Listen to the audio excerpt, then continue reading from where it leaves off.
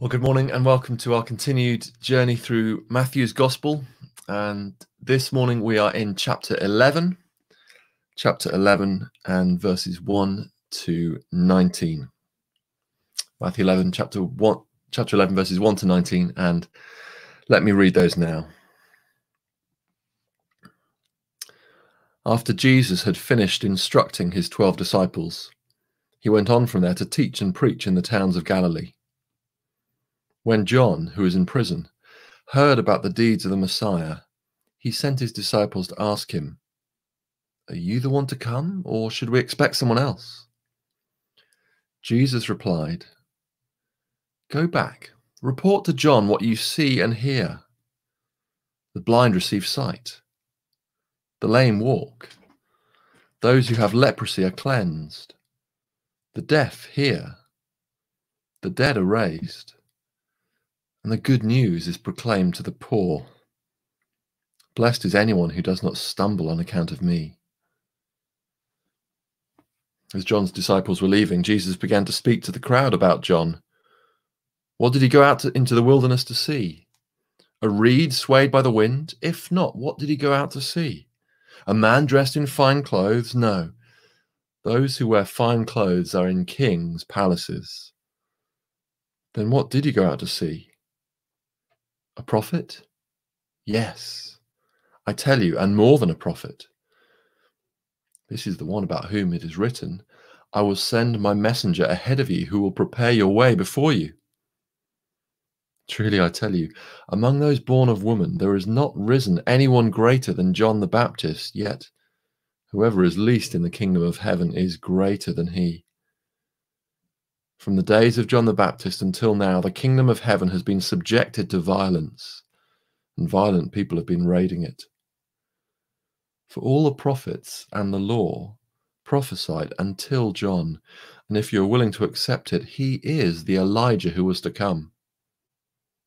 Whoever has ears, let them hear.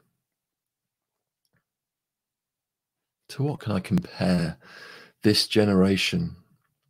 They're like children sitting in the marketplace and calling out to others, "We played the pipe for you and you did not dance. We sang a dirge and you did not mourn." For John came neither eating nor drinking, and they said, "He has a demon." The Son of Man came eating and drinking, and they say, "Here is a glutton and a drunkard, a friend of tax collectors and sinners." But wisdom is proved right by her deeds. I don't know if you remember a few years ago seeing in the news, and London friends would have seen personally those buses, those red buses, the adverts on them, paid for with the backing of the British Humanist Association and Richard Dawkins, the prominent atheist. These advertisements on London buses that read this: "There's probably no God. Now stop worrying and enjoy your life." Do you remember those? Did you hear of those? "There's probably no God, so stop worrying and enjoy your life." And the implication was that if God did exist, he would only be out to spoil our fun. If there is a God, he will stop us enjoying life. And it's really interesting when you look at that criticism of God compared to the criticisms leveled at Jesus when he walked this earth. John the Baptist had proclaimed the great and terrible day of judgment foretold in Malachi. Yet so far Jesus has come and shown compassion to the crowds. Far from coming in mighty judgment, Jesus has seemingly left John languishing in prison, and perhaps that's what's behind the question: are you the one who is to come, or should we expect someone else? And Jesus' response is striking. He doesn't simply point to his power to show he is the Messiah. He points to his character. Did you see verse 5? Jesus said, "Go back, report to John what you hear and see. The blind receive sight, the lame walk.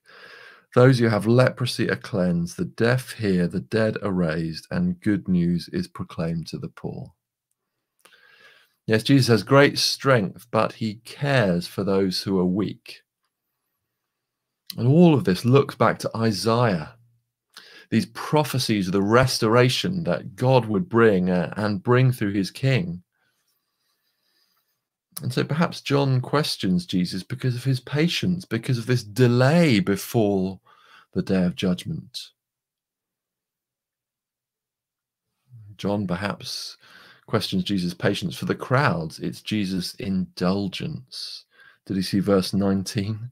The Son of Man came eating and drinking. And the crowds say, here is a glutton and a drunkard, a friend of tax collectors and sinners.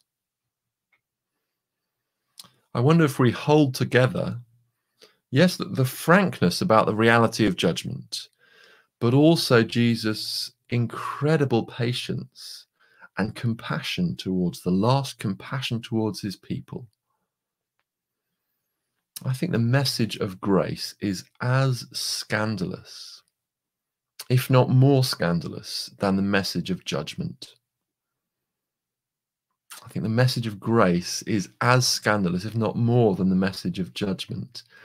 When God stepped onto this earth, he was criticized for partying too much, for eating too much, for drinking too much, for enjoying creation too much, for being too friendly with people, the wrong sort of people. Which makes us think he's absolutely nothing like the God that Richard Dawkins and other atheists don't believe in. Absolutely nothing like the God who is simply out to spoil everyone's fun. I think this passage asks us, is this the Jesus we worship? Or perhaps have we sanitized him? I wonder if the criticisms levelled at Jesus might be levelled at us. We're Christians watching this. Party too much, eat, drink too much, seem to have too much fun and too many friends. I wonder if we need to look at Jesus afresh and be prepared to change some of our preconceived ideas. It's true that many are unprepared for the suffering that Jesus does say will be part of the Christian life, and we must be ready for that. But I think some of us are unprepared for the joys as well. Go report to John what you hear and see. Look at the character of Jesus. Look at how he lives. Wisdom is proved right by her deeds. Let me pray.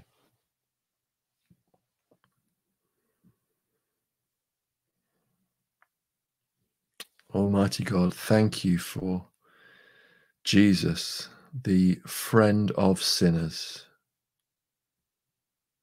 Perhaps those words were first spoken as an insult, but what precious words they are to us, friend of sinners.